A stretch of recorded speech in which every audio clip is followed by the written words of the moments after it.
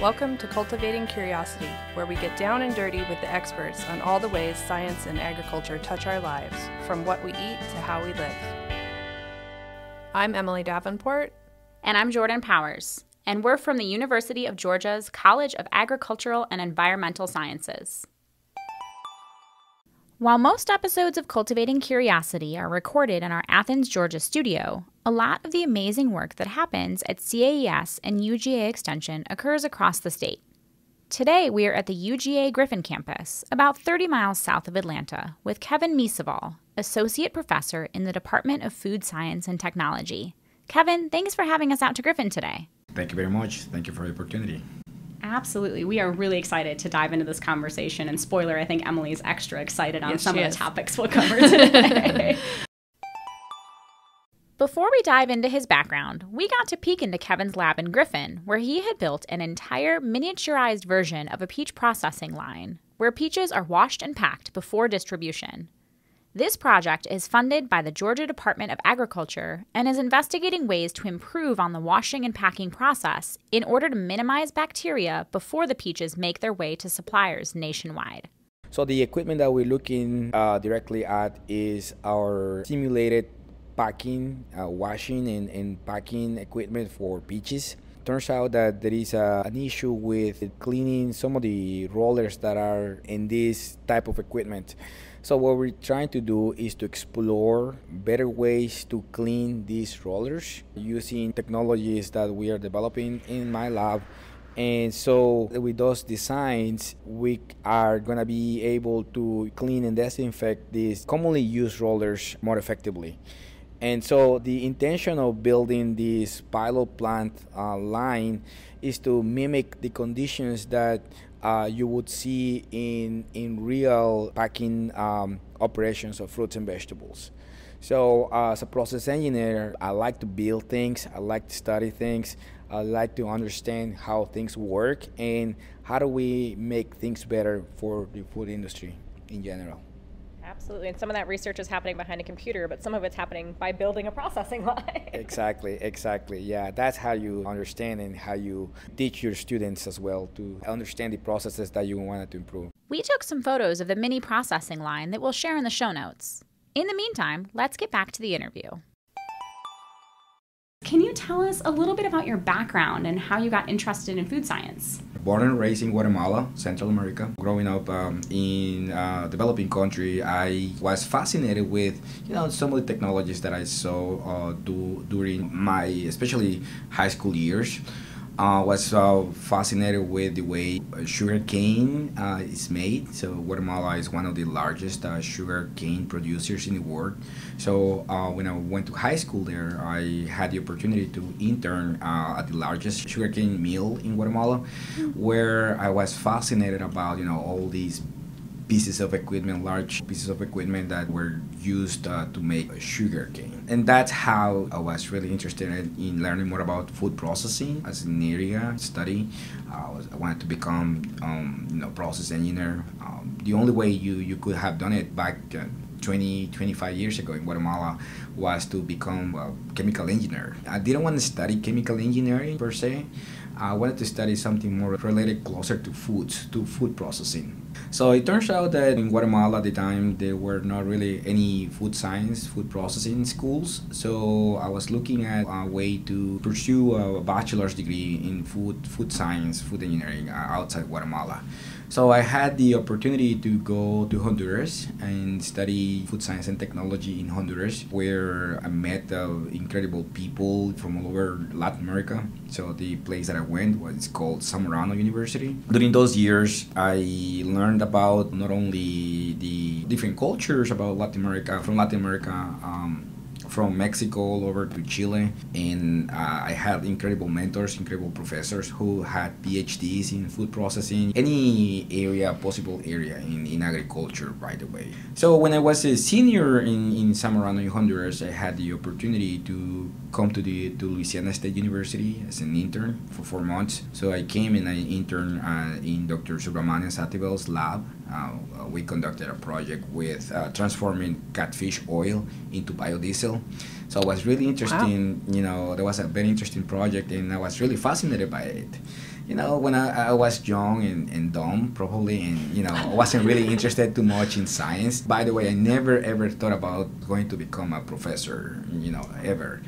All that I wanted to do, get a college degree, back in Guatemala, of course, get a college degree, get a job, and maybe start a family. And I probably didn't have, big dreams. All that I wanted to do is work hard, focus on my work one day at a time. So when I came to LSU for that internship, my major professor at the time offered me to return as a master's student.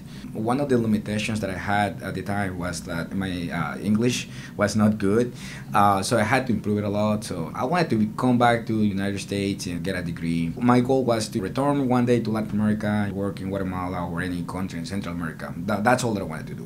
Anyways, I came back to LSU for my master's in food science and technology, which I completed in 2011. So then after that, again, my major professor asked me to stay for PhD program, but this time in biological engineering. I had to think about a little bit whether I wanted to pursue that, because that was going to be 4 more years study. And so in a major that I wasn't completely familiar with, I had to take a lot of courses in engineering and do more challenging studies. But I was having a good time at LSU and in school. I had a lot of friends and we were doing a great job, interesting research. And I decided to continue in that path. So 4 years later, I completed my PhD in biological engineering. I didn't know what to do actually. I was more maybe inclined to join industry, but at the same time I had something inside of me that I wanted to mentor young people. And I had extensively published a lot of scientific articles regarding process optimizations, food processing operations, developing a high value food ingredient. I talked to my major advisor and he recommended me maybe to improve my teaching skills, because in grad school I never had the opportunity to teach a complete course. So I took a teaching job at the University of Holy Cross in New Orleans, Louisiana, where I taught food processing, physics and advanced physics courses for undergrads.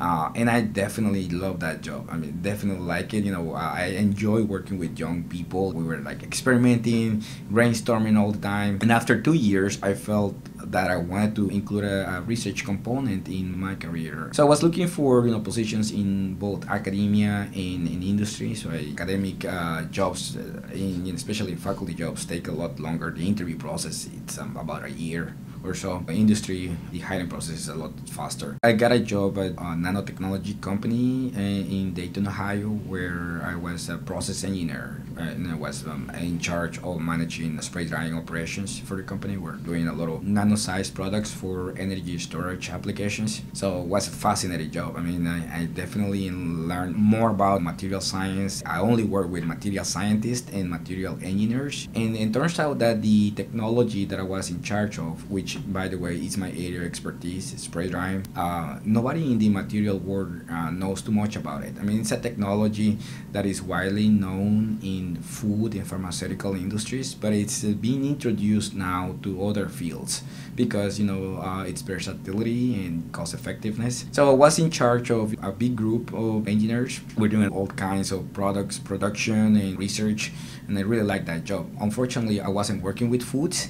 And most of the work that I was doing, I wasn't really doing too much work outside that particular technology, which in a way I enjoyed because it definitely allowed me to go a lot deeper in understanding the technology, and especially large scales. We're doing a lot of production scales. So when my current position was advertised, I got a call from my major professor back from LSU, right? And he said, "Hey, Kevin, you should apply to this position. You're a perfect candidate for it." And I wasn't really convinced because I know University of Georgia has a great reputation, especially in the food science and technology field. And I was like, there is no way I'm gonna get that job, but I'll do my best and I will interview. I will apply. You never know about these positions, right? So I remember it was February 2018, and a month later, the chair of food science and technology actually called me, Dr. Rakesh Singh, and offered me the position. And I was definitely, surprised.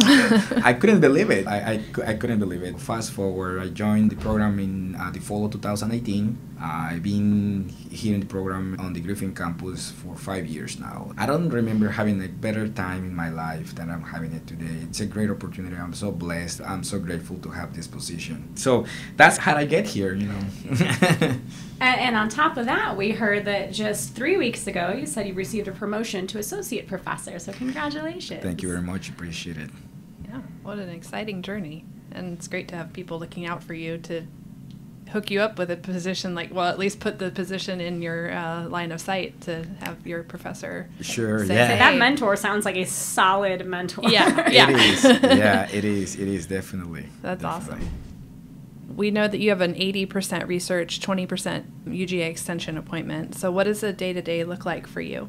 Having a little research appointment requires me to spend a lot of time doing research. That means reading articles, brainstorming. Unfortunately, I don't work too much in the lab doing the experimental analysis and all of that. I did that during the first couple of years that I got here, but I spent that time to train my students, train my technicians, my senior scientists, so they can do it now for me. So they understand every time that I instruct them what I want them to do, they will do it. So now my day looks like more towards reading research articles, writing a lot. So I would say 90% of my day is writing. It's writing, reading, understanding what is the current research in food science. How does it look like? How do we implement the new knowledge into our research so we can expand the scientific knowledge in our field? So that takes a lot of time, takes a lot of effort, because what happens most of the time is I get easily distracted by many things, many ideas. We may have like 10 good ideas, excellent ideas, but then we had to make a choice about selecting the best one, not even the best two, the best one. So your chances of getting funded and publishing the work are higher if you focus on maybe one or two ideas. So that's how my day looks like, doing a lot of research. I'm mentoring students, which I enjoy a lot, working with young people. Sometimes they have a background in food processing, food science. Most of the time it's very limited.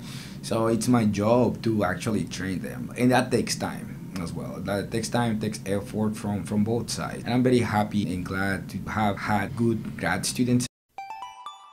Kevin does a great job mentoring his students. His doctoral student, Peter Chiarelli, just received a pre-doctoral fellowship from USDA NIFA for his research. We'll add a link to the story in the show notes for you to learn more. By the way, USDA NIFA is the United States Department of Agriculture's National Institute of Food and Agriculture. They provide leadership and funding for programs that advance agriculture-related sciences. We'll link their website in the show notes too. Like I said, most of my time is dedicated to doing research and doing a lot of experimental work, planning, brainstorming, and publishing that work. In my case, it doesn't really matter how much work we do in the lab unless we publish it, right? So we'll publish it in top journals because we want to improve the recognition of our department in the scientific field. So that's part of my job. Make sure that the work that we do here is high quality, is impactful, and expands the current scientific knowledge. By doing that, I'm also dedicated to train students, like I said before, not only students, but also visiting scientists, technicians, and my whole team. I collaborate with other faculty members here in our program and also in other programs across the United States. And now I'm starting to collaborate with more people outside the US, like people from Thailand, researchers from Brazil. And I think that's the second phase now of my career here at UGA. Absolutely, keeping that impact right here on the Griffin campus, but then also taking it across the globe, which is really exciting. Yes, yes, absolutely. I do have an extension appointment as well. I teach some workshops and also in our department, like the Better Process Control School, where I also work with food companies, train food personnel in the US and also overseas. For example, I went to my home country last year in a US aid funded project, and so I help a local company in Guatemala developing food products that are actually being commercialized as we speak. It was a fascinating experience, and sometimes these companies back in developing countries don't have the resources or the knowledge to develop good foods that are healthy, nutritious, and of course safe. Those are like the three key areas that I like to address every time that I'm assisting or helping a food company developing a new product. When Kevin references USAID, he's talking about USAID, which is the United States Agency for International Development. We'll add a link in the show notes for you. More recently, again in my extension work, I went to Uzbekistan to assist a company optimizing food processing operations. So the company is one of the largest exporters of fruits and vegetables in Uzbekistan. They had issues with process optimization. So I went there, trained some of their personnel to look after how to improve operations. What are the key areas of looking at fresh fruits and vegetables? How they can improve those operations by using some of the technologies I'm using here in the United States. So that was a great experience. Again, that's another project with USAID funded program. I'm happy that my impact has been recognized not only in the US but now outside the United States. A lot of that impact, like you mentioned, you share in those journal articles, which is something fantastic. And I know your faculty profile has quite a few of those listed, so we will be sure to link that in the show notes if people really want to dive in and learn more about the research that you're completing. Mm-hmm. You mentioned your students and your grad students. What are some of the projects that they're currently working on, or are there some that you can share with us? Well, we have a bunch of different projects, and that's one of the beauties of being in academic work, right? So we can develop our own ideas, but at the same time, I have diversified a lot my research, which at some point I'll try to cut some of the work that we're currently doing. But when I joined UGA 5 years ago, we started working with a project with Georgia-grown pomegranates. Most of these pomegranates are sold in the fresh market, right? So we saw an opportunity to develop high-value food ingredients and see how we can help the industry to diversify a little bit and also understand how they can utilize byproducts, meaning peels and seeds. We look at the antioxidants, other phytochemicals in pomegranates, and we were fascinated to find that pomegranates and pomegranate peels are incredible sources of antioxidants that may have some health benefits. One of the projects that we conducted was to extract pectin from pomegranate peels and extract also the antioxidants from those peels and also from the juice, and to encapsulate that and produce a powder product that could have both pectins and antioxidants. That's a high value product. We conducted the feasibility studies, and most of this work is published in scientific journals. As part of this project as well, I collaborated with Dr. Jean Ru Chen, who was the main PI for the project. So she was looking at food safety aspects of these compounds, and it turns out that some of these compounds have a strong antimicrobial properties. It was fascinating. So that's something that we didn't know before. That's how we started helping local growers in Georgia with this new project. So on another project that we're currently working on is with satsumas. Satsuma mandarins is an emerging crop here in Georgia. One of the challenges for the satsuma industry is that there is a lot of satsuma trees that have been planted recently, and the harvesting window is very short. So most of that harvest is intended for the fresh market. And it's expected that all that satsuma mandarin production is going to saturate the market in the coming years. And now we're exploring alternatives to utilize the excess fruit or the second grade fruit. So we're looking at producing satsuma juice powders used in spray drying. And we have found that satsuma juice powders are a great source of vitamin C. The advantage of having those products is that those products are shelf stable and also can be utilized in different food applications, but not only food applications, but also in cosmetics, in other applications where a natural ingredient is required. So we're excited about that because it's Georgia grown, it's a natural product, and may have a lot of potential in the coming years. A lot of the work that we doing in my lab is feasibility studies. One of the main questions is, can we make this? Can we make that? So we start with that question, right? I prefer focusing on Georgia grown commodities, pomegranate and satsuma mandarins. And obviously we have had some success, and especially with one of the commodities that very few people have heard of, which is jellyfish. And I've been so fortunate to have a lot of success on that project. But like I said before, and I think I'm gonna explain a little bit more about what we're doing with jellyfish, but a lot of the work that we do again is to do feasibility studies and also identify economic opportunities for our growers here.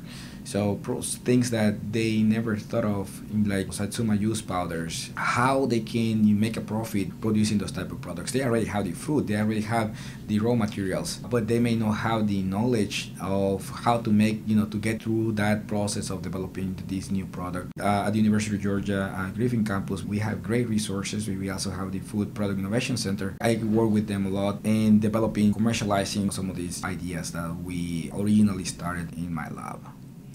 What, and we'll definitely talk about Food Pick later, because that could be a whole episode on its own. Yep.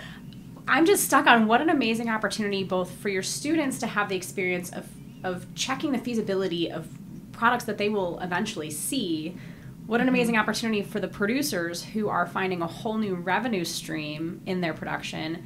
And then the end consumer, who at the end of the day is benefiting from these products. I mean, it is impactful on so many different levels kind of throughout this process, from that first question of, can we do this, to seeing a vitamin C supplement on a shelf. That's pretty powerful. Yeah, I think it's really cool, the creativity that goes into thinking about what else can we do with this besides just consuming a raw fruit product or something like that. And I love the creativity of the jellyfish, and that is not something that we think of as a food item at all. So can you tell us more about your work with the jellyfish and your success there? Wow, yeah. I think that's by far one of the most successful projects that we currently have in my program. I think we started working with jellyfish by strike of luck, I would say. Back at LSU, I work a lot with seafood byproducts in how to develop high-value products from using or utilizing seafood byproducts. So I work with catfish skin, catfish oil. I work with crawfish byproducts.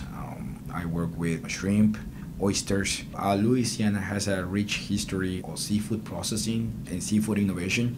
So when I came to the University of Georgia, I joined the program. In the first month into the job, I got a call from Tori Stivers, who is the seafood specialist for Georgia Sea Grant and Marine Extension. And she called me, she said, "Hey Kevin, I saw an email of you hiring, and I saw that you graduated from LSU, and I know LSU has a strong seafood technology program. And by the way, are you familiar with jellyfish and any potential uses for a jellyfish?" And I was like, "What? Jellyfish?" I never heard about jellyfish in my life, and can you explain a little bit more about that? So she was kind enough to meet me, and turns out that at the time the Georgia jellyfish industry was struggling, and I didn't know there was actually a Georgia jellyfish industry. So the Georgia jellyfish industry, turns out that they catch jellyfish spring months of the year and salt it, dry it, and then export it to Asian countries. Now that's a technology that is very, very old. Salted drying jellyfish, it's been used for centuries, and there is nothing new there. The challenge that the industry has or had at the time is that one of the main buyers of salted dry jellyfish was China. So China was imposing a lot of import taxes on these salted dry jellyfish from the United States. So they wanted to introduce jellyfish products into the local market, meaning United States, right? But the challenge is, how do we convince domestic consumers to eat salted dry jellyfish? And so that's where I came in with ideas about commercializing, jellyfish-based products. And I said, well, it seems like jellyfish is a great commodity and has a great potential. And I told Tori Stivers to, send me some samples. I'll look at it in my lab, explore what it has, and what we can do. Sure enough, they were kind enough to send me samples of jellyfish. So we're looking at different aspects of the nutritional profile, and we found that cannibal jellyfish, or jelly balls, are a great source of collagen. The cannibal jellyfish is a harmless, dare we say cute, round jellyfish that's also known as a jelly ball. The species is Stomolophus meleagris. We'll add a link in the show notes where you can learn more about these rotund jellies. When we discovered that, it was like an aha moment for me. I'm like, wow, this is collagen. And I knew about the new collagen trends that are happening now in the market. And then I said, well, this could be definitely a really good raw material for making collagen-based products. And they were a little bit skeptical. There's some people, no, we wanted to do, you probably just freeze jellyfish and have frozen jellyfish and sell it to the market. Although that's a great idea, the challenge with that is we still need to convince the domestic consumers to eat that jellyfish, to buy that jellyfish, right? So a lot of people are still skeptical about eating jellyfish. But we also found that when you provide a powder product to a consumer, that consumer is more willing to try that new product compared to if you give the whole piece of that commodity or that product to the consumer. That's how everything started. We started working on that project, discovered the collagen in jellyfish, apply for funding, because that's another thing that I do. A lot of the work that we currently do, we need to find sponsors from the federal government, state government, or industry to pay for that project, because research is expensive, and so we had to apply for some funding. And at the beginning it was really challenging because a lot of the people, the agencies are skeptical about jellyfish. They don't think it's a thing here in Georgia, but Georgia has an advantage over other states because here in Georgia jellyfish is a state fishery, so meaning it's legal to harvest and it's legal to commercialize and process jellyfish. So we started working with this and apply for funding. We're really blessed to receive funding from United States Department of Agriculture through its NIFA program. That's where everything really started to exponentially grow, I would say. We had more resources to do research and understand more about jellyfish, collagen, and how we could create products that will have thickening properties. A lot of the collagen-based ingredients that you see in the food industry are used to provide thickness. That is not always the case. In some applications, thickness is not required. So we were working on understanding at what point this collagen will provide thickness, at what conditions this collagen will not provide thickness. And so we are currently looking at ways to produce collagen peptides as well. I don't know if you heard, some of the collagen peptide supplements Keep in the hearing market. it in headlines and in all the trending articles. Yep. Most of those collagen peptide supplements are coming from mammalian collagen, meaning bovine and porcine sources. Now we're trying to introduce a new collagen source, which is jellyfish. The advantages that we have with jellyfish is that jellyfish is one of the few marine species whose biomass is going to increase exponentially in the next few years. And arguably is due to global warming. Unfortunately, oceans are getting warmer, are getting more acidic, and that's just killing a lot of the jellyfish predators. Across the globe, not only here in coastal Georgia, there is it's been reported that more jellyfish blooms have been spotted, meaning all the biomass of jellyfish is increasing. The question is, what are we going to do with that excess biomass of jellyfish? Are we going to do anything, or we just going to, let it, rotting in our beaches? And speaking of that, if you go to Savannah, January, February, you will see a lot of jellyfish wash off on the beaches. In that area, you will be amazed seeing how much jellyfish biomass is there. So definitely there is a good supply of jellyfish. When we started working with this project several years ago, we spoke with several companies interested in commercializing all these technologies. One of the questions that we are asked all the time is how much jellyfish is in the ocean, right? Obviously, that's not my area of expertise. I'm not a marine biologist, but we were really curious about, how much jellyfish is in the ocean. So what I did, we were looking for other jellyfish fisheries in North America, and turns out we found that there is a jellyfish fishery in Mexico. Gulf of Santa Clara has the largest jellyfish fishery in the United States. So we're lucky enough, to make contact with them, and they invited us for their harvest in 2022 last year. So I took my PhD student who is, leading the project, in charge of the project. So we went there to the Gulf of Santa Clara in Mexico. I was fascinated because that fisherman town is in the middle of a desert. It was an incredible experience, and we were fascinated about the amount of jellyfish we saw there. Last year, they processed 500,000 tons Wow. of jellyfish. It's a one-town operation. Wow. So, and they say they're seeing more jellyfish, every year. We suspect that probably same quantities are going to be found here in Georgia. It's the same species, same type of jellyfish, with great potential for becoming a really good raw material for collagen-based products. Now we're looking at studying, understanding more about the technical aspects of these products. We filed for a patent a couple of years ago with the University of Georgia Innovation Gateway. So we're expecting that, and of course, as a researcher, we're publishing the data in scientific journals. We want to share the knowledge as well with the world, because jellyfish is one of the few marine species who more people are experimenting with across the globe, not only in the United States, but also in Europe and Asia.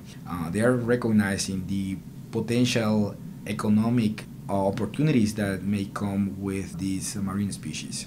That's kind of where we are right now. My PhD student Peter Charelli, who is leading the project, received a USDA predoctoral, NIFA predoctoral fellowship to work on jellyfish, and that fellowship is a prestigious one of the most prestigious awards that a PhD student in food science can receive. So I'm so glad, so thankful for that, and all the support that we have received from federal government, state government, and also industry, and of course University of Georgia.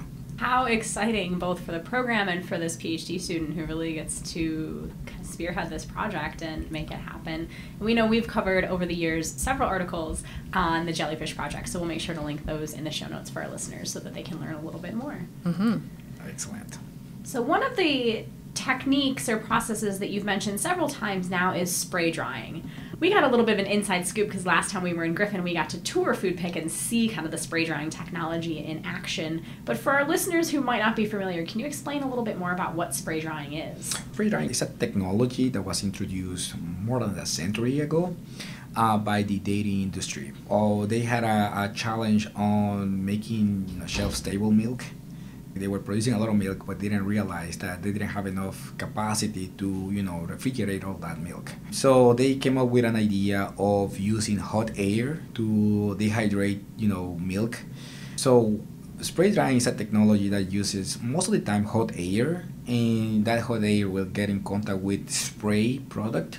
You see these small droplets getting in contact with hot air, and that instantly will dehydrate the product, and so you can collect powders. So it's a technology to produce powders. Because its versatility, its effectiveness, and cost effectiveness, most importantly, it's widely used not only in the food industry, but also in pharmaceutical industries, and also chemical industry, and now by the material industry as well. So you can have, food powders, shelf-stable or with low moisture content. These powders will last years, and that's why it is a technology that is widely adopted by different industries. That's really cool. Yeah. I remember it looked like it was snowing the time when we got to see it, because I think it was a milk product. Mm-hmm. But I'm like, it just looks like a little chamber of snow. Right. Just making some snow. Hot snow.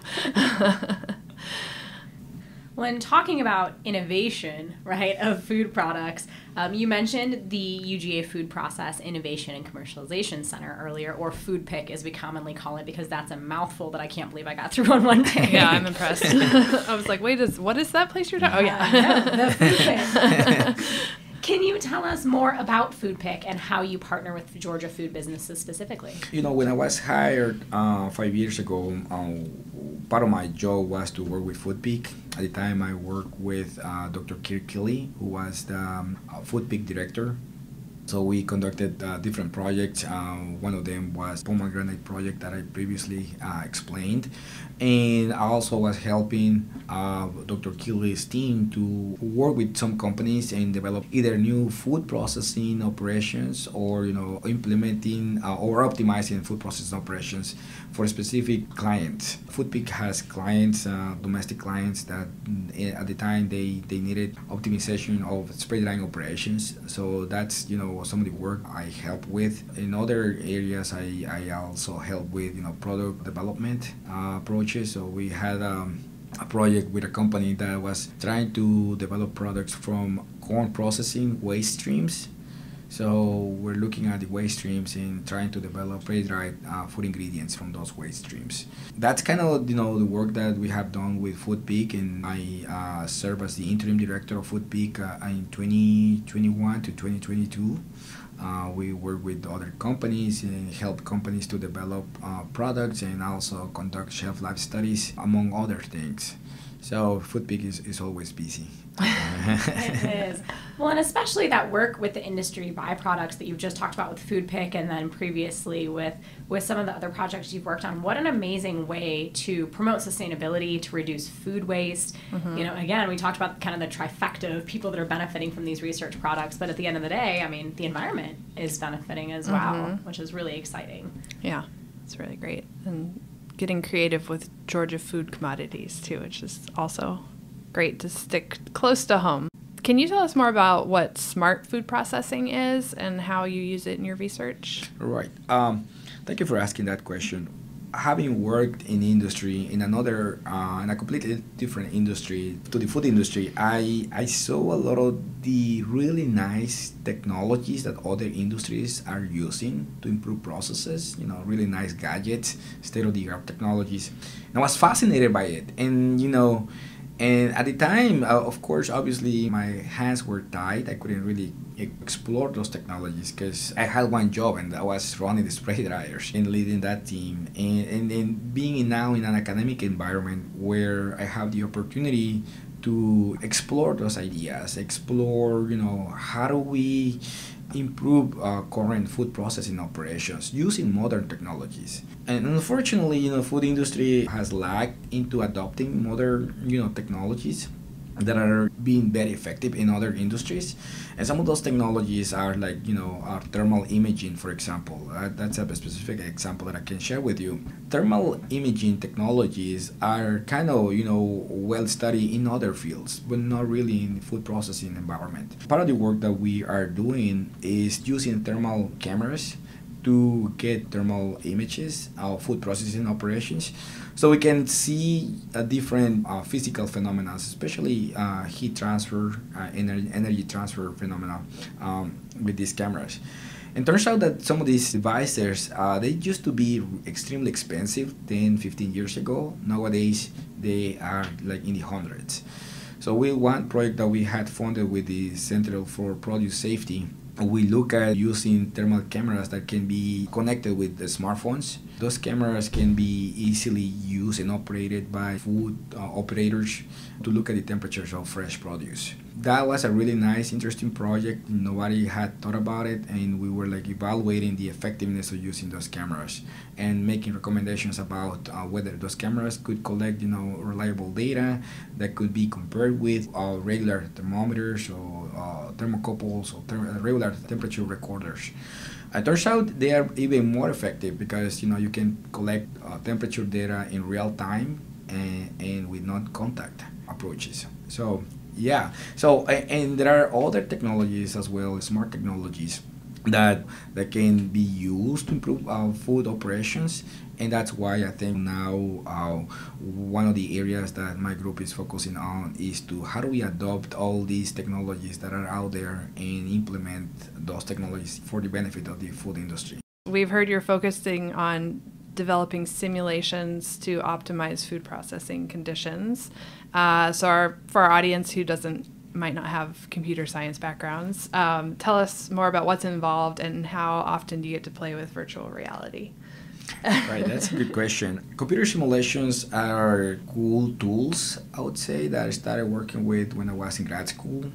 In fact, my PhD thesis was about computer simulations of spray drying operations. A lot of the processes that we currently use in the food industry, we don't understand them really well in terms of the physical phenomena that is happening. With computer simulations, these simulations do is they help us to gain a better understanding of the physical phenomena, meaning heat, mass transfer, energy transfer, all these things that physicists and engineers like to study. And the main reason for that is because we wanted to gain all that knowledge so we can improve that operation.